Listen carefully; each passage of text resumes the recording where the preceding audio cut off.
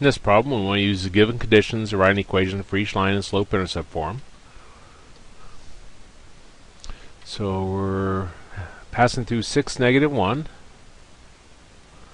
and it's perpendicular to 9x minus 5y equals 3. Step 1, find m. First substep within that is write the given line in slope-intercept form. So we're going to take 9x minus 5y equals 3, and we're going to solve for y. So take a negative 5y to the right side, take 3 to the left side. So we got 9x minus 3 equals 5y. Divide everything by 5, so we got 9/5 x minus 3/5 is equal to y.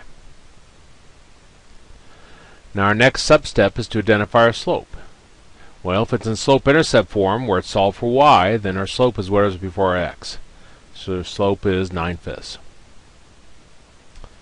Now perpendicular lines have slopes that are negative reciprocals. So we're going to take the slope that we got in 1b, which was 9/5. We're going to write it in fraction form. Well, this one's already in fraction, but if it wasn't, we'd put it over 1. Flip it, that's the reciprocal part, so 9/5 becomes 5/9, and then we change the sign, so it becomes a negative 5/9. So the m we're trying to find is going to be negative 5/9. Step 2. Plug in the given point for x and y. This 6 will be our x, the -1 is our y. So we've got -1 is equal to m we just said was negative 5/9 times x, which is 6, plus b. And then solve for b. Well, negative 5 times 6 is negative 30 over 9 plus b. And bring that over to the left side, becomes a positive 30 over 9 equals b. Now this is a mixed number, so we'll take the number out in front, the -1, multiply it times a 9. -1 times 9 is -9 plus 30 is 21. And our denominator stays as is. So we got b is equal to 21/9.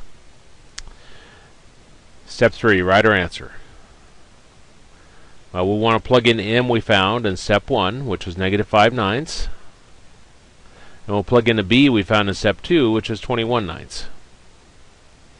So our answer will be y is equal to negative 5/9 x plus 21/9.